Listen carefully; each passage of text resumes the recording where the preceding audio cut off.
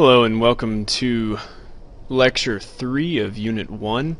Today we are going to be looking at how Spain comes over to the Americas and establishes its empire in the Americas.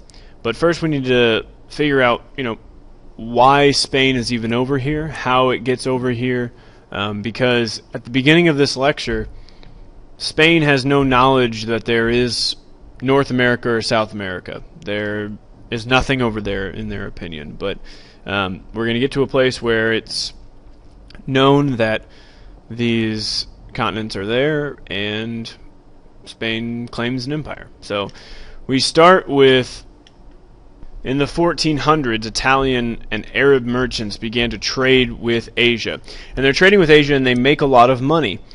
So if they're making a lot of money trading with Asia, other European nations are going to become jealous of the money that they're making, and they're going to start looking to trade with Asia, and that means they're going to start looking for different routes to Asia. And the important part here is that there are different routes. The routes that the Italian and the Arab merchants are using, they basically have those things sealed up, and they're not letting any other nations use them, so other nations need to find different routes. To find better routes, you need a good navigator, okay? Just make sure that when you see these bold highlighted things, or bold and things that are underlined, maybe you should highlight them in your notes. That's what I would do, because if you don't, you might not remember them. I would highlight them in my notes, like I just did. So basically, if you want better routes, you need a better navigator. So Portuguese Prince Henry, and he becomes known as Prince Henry the Navigator, he sets up the first schools for navigation, and so he can get some better navigators. Because if you want to be a teacher, you need to go to school to be a teacher. And you need to learn those certain skills. Just like if you want to be a navigator, you need to learn how to navigate. So he set up these schools, and then he would pay for trips down the African coast. And these were the first trips that kind of get people started on this exploration and finding new things, and it leads to this age of discovery.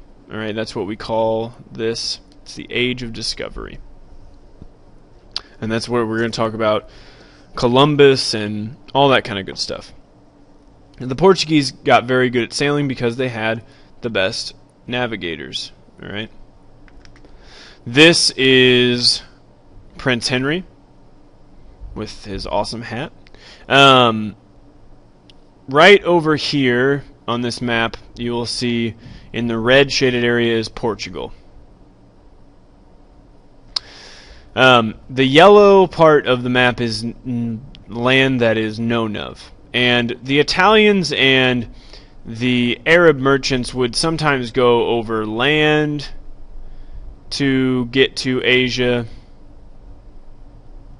They could go through the Mediterranean Sea, but then have to get onto land and get to Asia, or go down this way, get in the water again, and get down to India.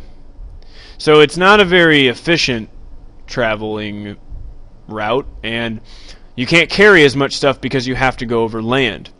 So what Prince Henry is trying to do is he's trying to send his sailors down the coast of Africa. So they are not aware of anything in the green area. All right, for all they know, Africa could stop right here and it could all be water, or Africa could go on forever. They just don't know. So he is sending people down the west coast of Africa. The first person that we're going to talk about is in 1488 with Bartholomew Dias, and he sails all the way to the southern tip of Africa. So he leaves from Portugal, follows this path to get down to the southern tip of Africa. And he calls this the Cape of Good Hope because he has good hope that he has found a route to Asia. He gets down here and it's water and it's more water, and it's more water, and he's like, okay, we found it, we did it, we just need to keep going. But his crew doesn't want to keep going, so they turn around and go back to Portugal. 10 years later, Vasco da Gama continued up the east coast of Africa, so he follows the same type of path, doesn't stop at the Cape of Good Hope, keeps going, and he has found an all-water route to Asia by getting to India. This discovery meant that Portugal had a great way to trade with Asia, and they started making money. And once again, when people start making money, other Europeans start getting jealous, and they start looking for other routes to Asia. And that's where Christopher Columbus comes in. Christopher Columbus thought that he knew a faster way to Asia. He sailed west through the Atlantic Ocean because he thought that he would be, if he sailed west, he would get right to Japan and the Philippines and China really quickly. The problem is Christopher Columbus thinks that the world is a lot smaller than it actually is. He thinks that he's just going to sail across the Atlantic and Asia is going to be right there. He doesn't realize that there's an entire continent and thousands of miles of ocean. So he goes to Portugal and he asks the Portugal king if he can get some money to go west and travel and get some ships and a crew and all that kind of stuff. And the Portuguese king says no. So Christopher Columbus goes to the Spanish king, Ferdinand, and Queen Isabella, and they sponsor him or give him money because they wanted a piece of the Asian trade, because Spain was having no success in their exploration, and they wanted to take a chance on Christopher Columbus. Isabella also wanted to spread Christianity, and we'll talk a little bit about spreading Christianity in a later slide. After years of waiting, Columbus set sail on August 3rd, 1492.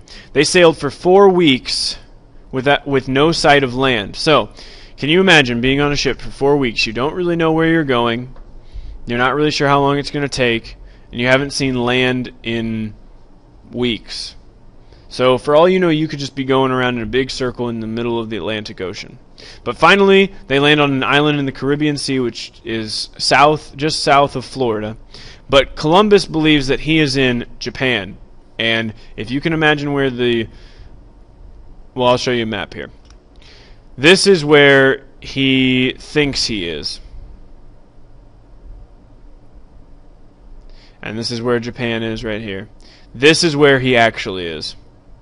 So he is almost a whole entire world apart from where he thinks he is. This is the problem. Columbus, this is up here, this top map, the white map up here, he thinks that the world is this big. And what's missing from this is the whole North American part and a little bit and South America, and then some of the Pacific Ocean. So he is basically saying that this part of the world doesn't exist. But he is wrong, and he thinks he's in the Philippines and the Indies, but he is nowhere near Japan. So he's going around for 3 months, visiting islands. He found gold and pearls, which is convincing him that he's in Asia. He returns home, and no one suspects that he has reached an entirely new continent. Everybody still thinks, yeah, way to go, Chris. You made it, man. You did it. You did it. You made it to Asia, and everything's great. But really, he has not. He just landed in the Caribbean.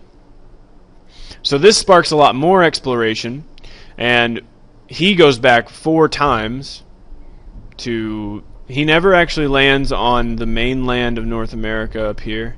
He does get to Central America, right down here. And he does touch a little bit of South America, but he never gets up here. So we'll talk about who does here in just a little bit. But this starts a lot of arguing between people, because Portugal says, oh, this is our land, and then Spain says, no, this is our land, whatever. So the Pope, to end all the fighting, draws an imaginary line around the world called the line of demarcation.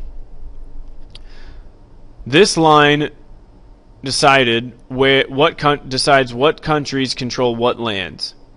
Spain would get lands to the west, Portugal lands to the east. This dotted line right here is the line of demarcation. And this would all be Portugal over on this side. This would all be Spain. Now, the problem here is Portugal, after they've realized that there's a lot more land over here, Portugal thinks, well, we kind of got gypped out of this situation. And they start getting really angry, and they demand that the two countries meet to discuss the line, and they agreed to a new treaty called the Treaty of Tordesillas, and this treaty moves the line 800 miles west. This allowed Portugal to control most of eastern South America. If we go back to this slide, you'll see that they get just a little bit right here, and they control most of this area, and they expand even past this line, because after years and years this line kind of becomes worthless. But right now it's important because Spain claims all of this, Portugal claims this part, and then a lot of Africa too. So why are these people wanting to explore? There are three main goals of exploration. We call them the 3 Gs. God, gold, and glory. God, they wanted to spread Christianity. And glory, the explorers wanted the fame, kings wanted the power, and to get power, you have to get more land, because if you can get more land, you can get more resources. And if you can get more resources, you can make more money. So they want the power to expand their empires, or expand their control. And then the last one is gold. Everybody wanted gold. It's more money. So G, God, glory, gold. After Columbus, there are more Europeans who explore the new lands. In 1501, Americo Vespucci, with his awesome hat, set out to find Asia just like Columbus did. He gets there, and he actually lands on the mainland of North America, and he realizes that this land is not Asia. Impressed by the account of the new lands and that he is able to recognize that it's not Asia, a German mapmaker names the land after Amerigo and names it America.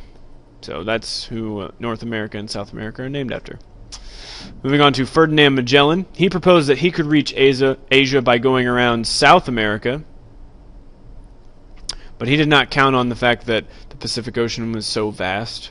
In 1519, he set sail with 5 ships and 270 men. So 5 ships, 270 men. Let's try to remember that, huh? Okay. He made it around South America. He gets down here. This is the tip of South America. Antarctica is all the way down here. So it's really cold. And there's ice, obviously. Penguins, probably. So he goes through here, and these are called the Straits of Magellan. And look how narrow and crooked and hard it is to navigate through this. Well, what they do is they lose a lot of ships because it's not easy sailing, and they don't have little canoes, they have big sailing ships. But he makes it around South America, goes northwest, and reaches the Philippines after a lot longer time. And then he gets out in some of the islands in the Philippines. He is killed in a local battle, but his crew forges on, and in 1522, 3 years after they left, only one remaining ship makes it back to Spain with about 20 men. So we start with 5 ships, we end up with 1, we get 220, and we end up with like 270, we end up with about 20. So someone said today that it was a successful failure, because they did make it around the world, but at what cost? So, all right. Now that people know that there are new lands over there, the Spanish want to go over and take over those lands and get those resources. But the problem is there are people already there, like the Aztecs and the Incas. So Hernando Cortez is always going to be connected with the Incas, all right? You need to know that. Or the Aztecs, sorry. Hernando Cortez is always going to be connected with the Aztecs.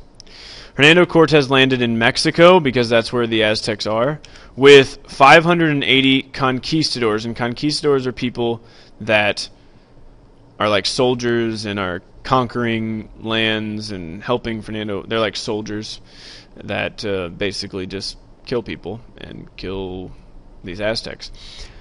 Montezuma II sees these people with their big ships and their shiny armor and their horses that he's never seen before, and he fears that they are gods returning for the throne that he holds. He is the emperor of the Aztecs.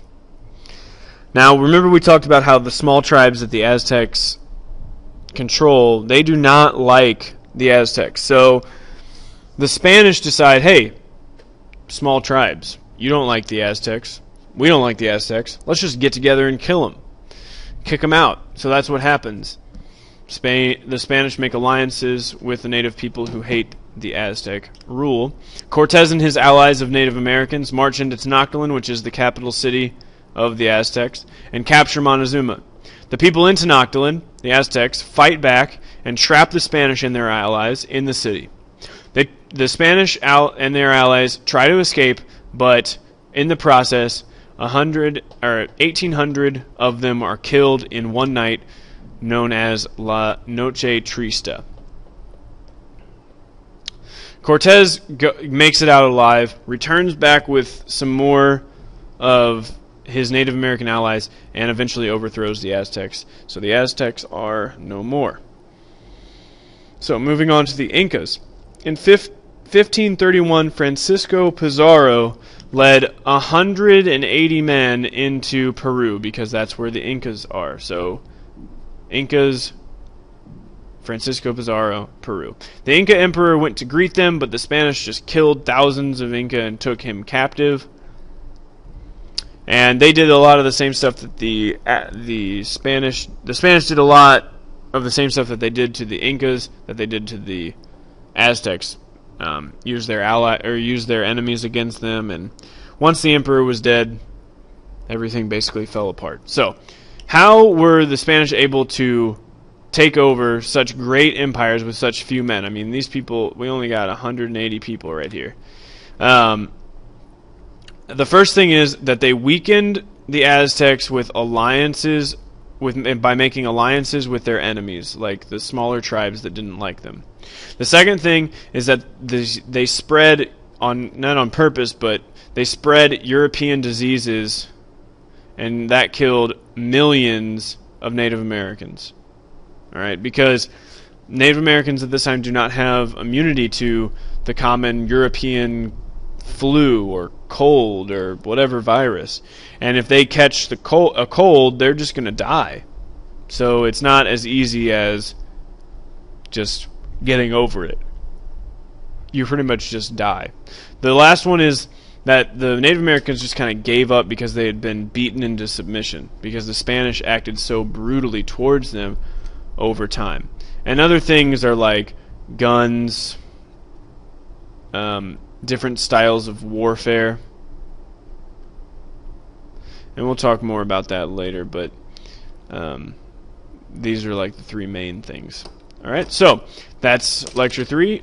The next lecture will be all about what happens when these other European nations come over and try to move in on Spain's territory. Alright, thanks for your time.